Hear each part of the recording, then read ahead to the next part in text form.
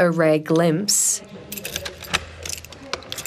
into what life looked like behind bars. The prisoner decided to paint his whole cell, including the ceiling and all the walls and the door. Over its 140-year lifespan, some Fremantle Prison inmates were given special privileges to paint.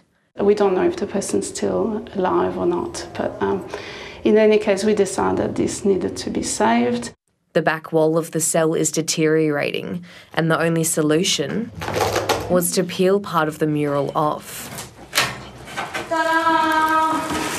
These interventions are done in case of, let's call it emergency, when the structure, the corresponding structure, doesn't support the artwork anymore. The painting of a homestead is now glued to a new support, as the team carefully removes the layers of protective cloth. And here it goes. Do you see it? This artwork is seen as an invaluable record, but it's not worth as much outside of the context of this prison cell. So it will eventually be reinstated here after the wall underneath is repaired. We can move it out, we can put it in a clean place and document it really well as well, and research probably the prisoner or the context of its making, and then it buys us a bit of time. We're in a long game.